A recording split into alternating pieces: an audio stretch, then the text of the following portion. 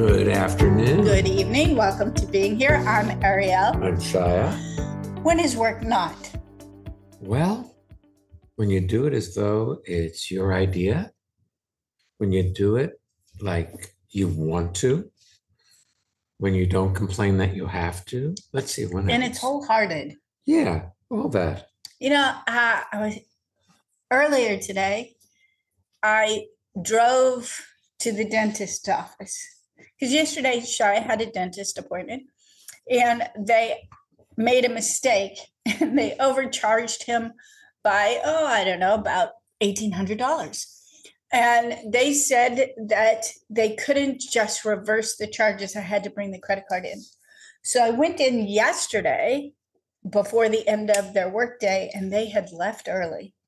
So I came back today. And I went there like it was my first preference, my first idea.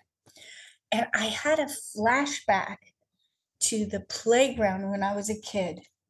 Jill Welborn and I used to play spies. It was when Get Smart was on television. And I had a pen that was a mechanical pen, which was a really big deal. It was a pencil. It had lead in it. Mine was yellow. Hers was red. We would go out to the playground and stand with a tree between us, back to back, and would talk into our pen, the racer part of our pen, as if we were talking on walkie-talkies, and we were spies. And they were laughing. I was telling them, I don't know why I flashed on. I don't recall what had me. Who's the them you were telling? At the dentist office. And how we had a piece of newspaper from the local Chinese place, and every day it had different spy messages in Chinese for us. And I realized if I had gone there as if you closed early, you told me to come, I got here, you weren't here, I had to come back again, you made a mistake in the first. If I'd gone there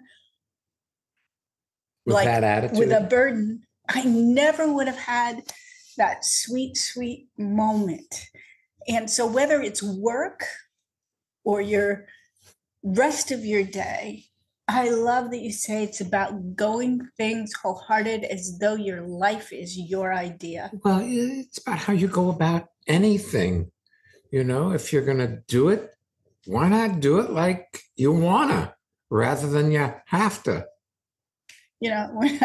When I was a kid, Maxwell, I was like, why were we talking into our mechanical pencils? And I realized Maxwell Smart used to talk into his shoe phone. He'd take off his shoe and it was like a phone. Oh. It was way, way before cell phones. That's right. Yeah. So, yeah. Well, I went into the weeds and I really like it. And thank you for listening to me. What a treat. What a treat. I think we can take our first guest. I think that would be a good idea. Bianca, welcome to being here. Please tell people where you're zooming in from. Hey guys, I'm calling in from Menden in Germany. Menden. Yes. How far away from Hamburg is Menden? About 4 to 5 hours by car. Yeah. That's so nice. I've been getting more and more of a feel for the travel people make to come to our Hamburg seminars, and I'm so grateful you come. Yes, I'm so looking forward to it. Nice. Nice. What can we do for you today? I have a question about having fun at work. Okay. I find myself being very serious at work, as sometimes I think I have another definition of having fun at work than other people. Like for me, fun is, or I would say I had fun at work when the projects are smooth, I found good solutions for clients or with colleagues, or everything works out well. And I sometimes blame not being happy or not having fun at work when, or I blame my circumstances for not having fun at work. What if your definition of fun at work is perfect when things go smoothly, when you help clients? And what if there's just room for more possibilities? You're looking to do it differently rather than recognizing that you're having fun is perfect and there are other opportunities that just may not have occurred to you. Yeah, cool. Yeah. Well, you could go to work as though you want to go to work rather than you have to go to work. To be honest, currently, I really do not like my work. This is one point. I'm sure I want to change That's that. the point, Bianca, Yeah. that you can have a conversation about whether you like it or not, or you can go there and do it as though you like it, rather than indulge in complaining about what you're going to do anyway. Yeah. Yeah. Otherwise, find another job. But the only problem with finding another job is you won't like that either. Yeah, I will take myself with to that job. Yes. That's true. So you'll just find reasons why this isn't it either. Do you also think that because we have the title of this episode of being here, when is work not, it's become a parameter for you to look at and we're having a conversation about. So you take a look and you go, wow, I'm serious at work. But you're wearing a pair of glasses right now. I am also. So when you look through your glasses, likely it has you see the screen more clearly. It certainly does for me. But if you pretend these are your serious glasses, you're looking through them now and you see how serious you can be at work. But I bet you haven't looked to see that is universal. You go home and things strike you seriously. Your commute, things are serious. How you relate to your family or your mom, it's all very serious. Oh, yes, you got me. Yeah. That's true. Well, you could seriously have some fun with your life. Yeah, sometimes I forget how. Oh, don't we all? The ladies at the dental office, it was the beginning of their day and they were getting ready for another day. And as I was talking about how I used to play as a kid with these mechanical pencils, and they got to picture the yellow of my friend and the blue, and or the hers was red, and how we stood. One stopped and said, "Kids don't play like that anymore." And I'm like, adults don't play like that anymore either. We just forgot. We have that capacity. Yeah. You know, over the next number of months, we're going to be revisiting the different books Shya and I have published. Mm-hmm. Have written and published. And produced and published, or had, published by McGraw-Hill and whatnot. And there are different steps to producing a book. And one is to go through and look and see where you've made mistakes. Like you say the word, like I'm talking to Bianca. If I say I'm talking to Bianca, there's that extra one. But normally when you read it fast with your eyes only see what they expect to see. So if I write, I'm speaking with Bianca, or I'm speaking Bianca, my mind will put in with. Okay. So in the early days, it was not fun to see my mistakes. Later on, as I got more engaged I got so excited. I'd give myself a gold star when I found the extra tutu or the missing with. And if I could, it's with me today, Bianca, when we work on newsletters and I find a mistake with my collaborator, I found a really good one today. Check this one out. It's very different Then when it's like, this is serious stuff. Yeah. This is so me. Yeah. This I'm really has agree. been so you. Okay, yeah. Talk about those 3 principles. Anything you Don't like, don't want, things should be different. Dominates your life. So you've identified that you're so serious at work and you think it's the circumstances. And you think that it's a bad thing to be so serious. So you won't want to see when you're being serious, and you'll just be serious about being serious. Okay, so life shows up exactly as it does. This is the second principle. Bianca can only be as Bianca is, and each of our listeners can be only as they are, and we can only be as we are in this moment. Third principle. Anything you see, simply see. It's not see, look at, work on the anything you see. Without judging. Completes itself in an instant. In the instant that you see it, it's over. Now, your mind is normal. You think you've heard things. Now you have to go away and apply them, seriously apply them tomorrow. Yes. What if it's already over? What if it's done? What if in the seeing that you're serious, you're no longer serious? Boop. Yeah. Sounds easy. See, I'm twisting my pencil now. Calling Bianca. Our address is transformationmadeeasy.com, you know. It is easy. Yeah, you chose a great name for your website. Well, Shya did that because our original one was difficult.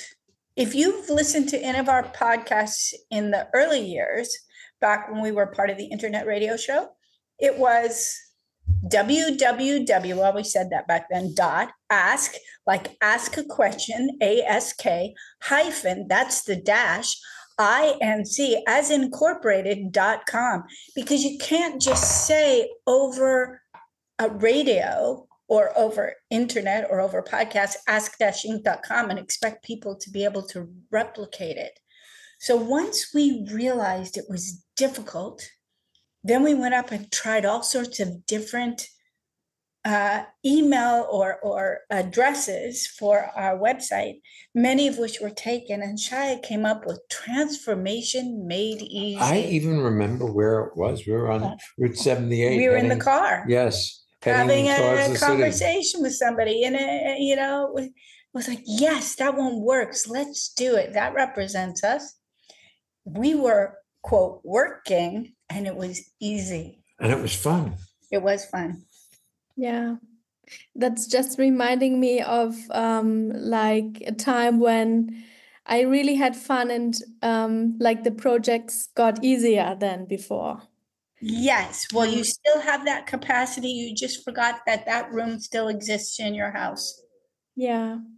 Thank you for reminding me. Cool. You're welcome. And thanks for being here today. Thank you so much.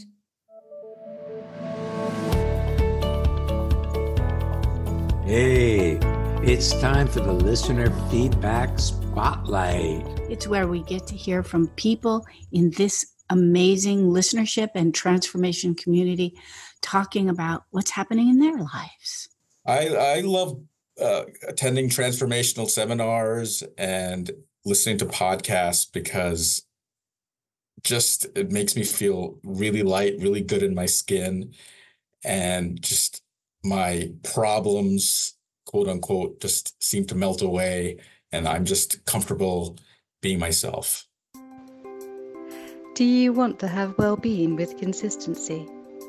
Connect with people all over the world from the comfort of your own home at Ariel and Shya's lively interactive Living Made Easy virtual seminars. Join any of their 2-hour online events or take a deep dive into the magic of being you at a virtual weekend seminar. Come on, let's connect.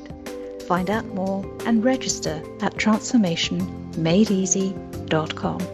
We have several Living Made Easy 2-hour seminars coming up, Saturdays, Mondays, and one Tuesday a month. You can check out the website and register. Come to any one virtual seminar or come as often as you like. We have a virtual weekend seminar upcoming 10 days Yes. from now. Transformational time and project management. It's September 28th and 29th.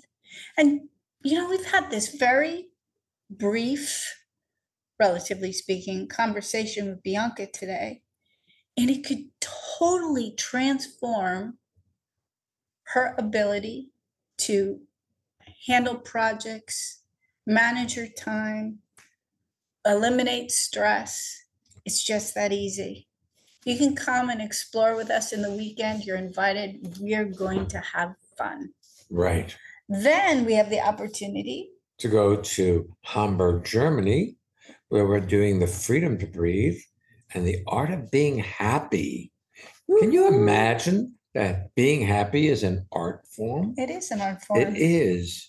And I've gone to rehab for an Achilles Achilles tendon injury.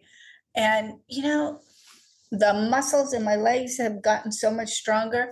You get better at your ability to be happy or experience happiness in your life with practice. I'm inviting you. We're going to have fun there. Yes. Please join us. Yes. Both of But, those. being happy is actually a choice. You can either be lost in the complaints of your thoughts about the circumstances of your life, or you can be in the current moment of your life. If you're in the current moment of your life, happiness is a, what do they call that? Byproduct? Exactly. Side effect? But exactly the word I was looking for, byproduct of being in the moment. Anyway, join us. Also, January, we are going to Costa Rica. Costa Rica 2025. Yes. Man, if you're listening to this sometime way in the future, for us right now in the archives, whatever Costa Rica we're doing or any course we're doing, they're wonderful. Right. So you can check out all those things at transformationmadeeasy.com. Let's take our next guest. Maiken, welcome to being here. Tell people where you are zooming in from. Hello, guys. I'm zooming in from Hamburg. Yay! And I'm so glad to see you. Hamburg in Germany, right? Hamburg, Germany, north of Germany. Hamburg in Pennsylvania. I looked it up. Only a state away. I think there are 28 Hamburgs in the United States. Yeah, I looked it up because we were curious.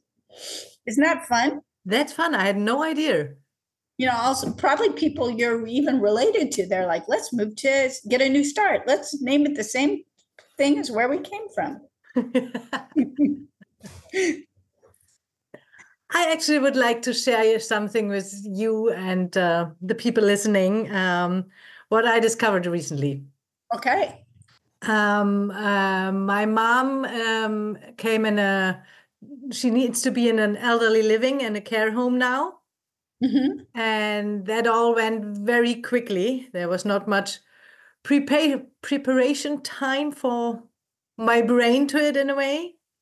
So when I got the knowledge that we have a space, I had to go down there the next day and move further over next day within 2 days. And it was, how would I say it? Challenging for me. Yes. Seeing that. And I stayed down there because I had some days off anyway afterwards and started to clear out her flat because it needs to be sold for covering the costs of care. And I stood there alone in this over 100 square meters flat full of a lot of things I've never seen before and thought, what do I do with all this? Where do I start? And I was totally hesitating. I have to do it, not I want to do it. I really have to do it. And it's eating up my actually holidays and all the complaints. And whilst doing it in between, I used these paper towels where you can clean up some things. You rip them off the roll. And I took one off looked at it, and it says, enjoy every moment. And I had to laugh. I really thought, yeah, thanks for the reminder. It went better afterwards, but I could see myself falling in and out. And But let me ask you something, Mike. And look and tell me the truth. Don't you have this conversation about just about everything you have to do? yeah, mostly, yeah. Yeah, So- you're in and out, like You know- it don't, like it don't. Do I want to? Do I not want to? What would I rather do? Yeah, I definitely see that I have things I prefer to do and push other things aside, but I don't prefer really.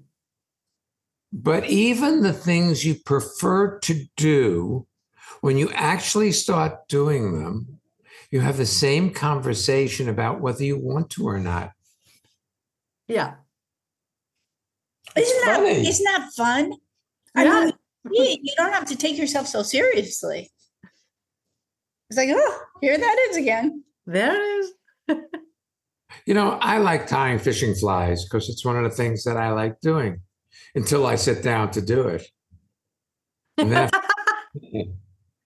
then if I don't know how to do it, because I only have an idea of what I want, and I have to create it and produce it, there's that part of me that wants to go downstairs and have a cup of coffee rather than just do it. So maybe that's normal. I think you were very fortunate that you found, The paper towel. yeah, no, before that. That's true too. But that you found out that your mom needed to move the following day because you didn't have a week or 2 weeks or a month to talk to yourself about whether or not you wanted to move her. Yeah. And it is surprising. The second time I went down there to clear out the rest, which I didn't manage to do, it was so different because it was in a way I knew where I'm going to, what's still there. I had a bit time of preparing appointments with real estate agent and like a charity thing where I could bring stuff to. And I saw, it's knowing or being able to know what I'm going to do feels like comfort zone. And swimming without safety didn't feel so comfortable the first time. Well, also, you went down to begin with a little bit as a victim. It wasn't as if, it wasn't your preference to go down there. you even said it. It's eating into my vacation. Yeah. You know, and then, as Shya said, when he's creating something for the first time, it's more confronting when he sits back down and makes another round of something he's already created. So I'm sure it was easier the second time. But now that you recognize that part of the challenge is the unknown part, you know, it was really on you that you took that paper towel, you read the enjoy every moment, and you personally, on purpose, embraced that idea as opposed to, oh, shut the F up. Everybody's telling me to be in the moment. No, really. You used it as an excuse. Good for you. Yeah, finding out that it's this how do you say it, the unknown, which frightens me. It's actually cool to see so that I'm recognize it earlier. Well, you know, we've been talking about it quite a bit lately in seminars. We have lots of people have aging parents, for instance, or people are losing jobs, or even, you know, school starts again or school ends, or, you know, things change. Change is upsetting. Any change in your routine is upsetting. So you walk into the flat your mom has had for years and you realize that's over. Yeah. It's change. that you could engage and get to it already, you don't really recognize how monumentally cool that was, that you just had that blip in the middle of the living room or whatever room you were standing in, as opposed to a full-blown "that's it, I'm not doing it" moment. No chance for that. No. Mm. And it was also touching what I all discovered there. I mean, her first employment contract from, I don't know, 60 years ago, and how she wrote to apply for a job in that time, how different that is to today. Yes. And it was like reliving parts of the life of my mom I had no idea from. Yes, she had more courage than you ever knew. Definitely, definitely. Mm. I was. Well, maybe, just maybe, you have more courage than you know. You know, they say it in the US, The apple doesn't fall fall. far from the tree. Mhm. Yeah, we have So- that in Germany too. Yeah. Yeah, Yeah. that's sweet. It was actually looking back,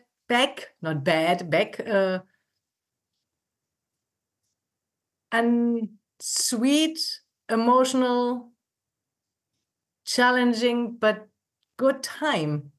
Mhm. That's great. Yeah.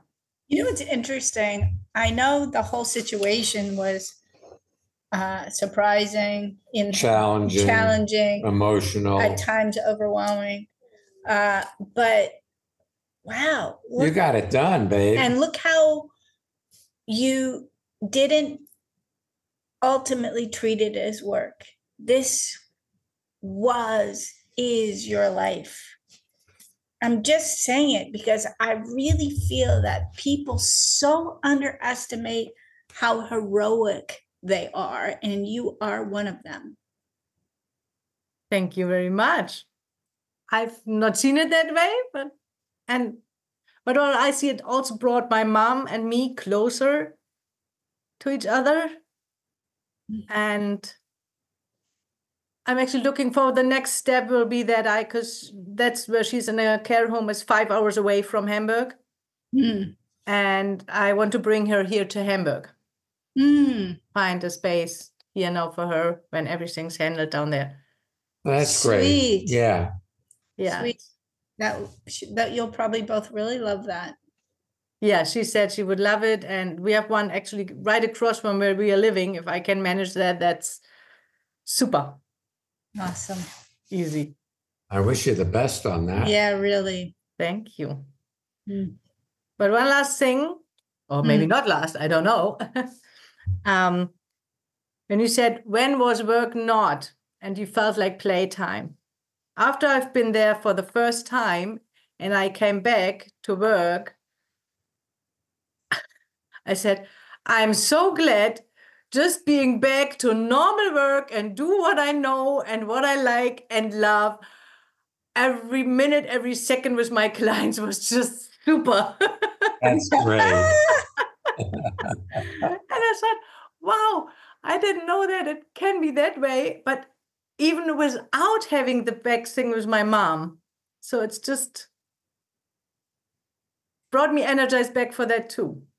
Well, you know, there's the idea that we should appreciate how fortunate we are. But you really have a direct experience. Your mom's ability to invest in, say, work that way is over. And that, wow, you know, you get to, and you have the energy and the passion to still be with your clients and run your business. And it's like, woof. That's great. There you go. But I tell you something, I do not think going back to work would have been like that had you complained your way through the clean out, because you would have been investing in how unfair it is, and there went your vacation and I don't like it and I don't want it. And you'd go back to work and you'd bring the I don't want it back to work as well. Yeah. And my son gave me the best gift. It was at that time, it was Mother's Day here in Germany. And my son came down to help me. That's great. And we both had so much fun. Every time, have you seen this? Look at this, what I just found. And went out for a nice dinner and just was very sweet. That's great. That is so sweet. So it was a 3 generations thing on one point. Nice. Really nice. Thank you for sharing that with people, Mike. And it's really a gift. Really. Yeah, because I think a lot of people will not have to go through it, but yeah, they will experience that on one point. Mm-hmm. And it's nicer that way, definitely. Thank you very much for what I've already learned from you. And looking very, very much forward to see you in October in Hamburg. Yeah. Great. Awesome. We're looking forward to it also. And I love that you're looking as well as you do right now. Thank you. Yeah. You know, you're welcome. There was a time, it wasn't that far in the past, that you were locked in a cycle of complaint. And I just so admire that you kept going till you found your way out. And that doesn't mean that from time to time you don't complain about things. Yeah, it happens to everybody.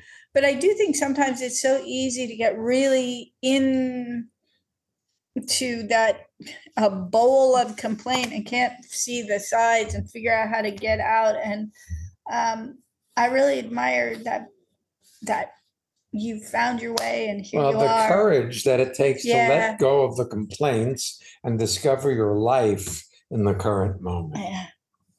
Yeah. And life is fun. Yes. Ooh, so happy to hear that. Yeah. Awesome. Thanks for being with us today. Thanks you.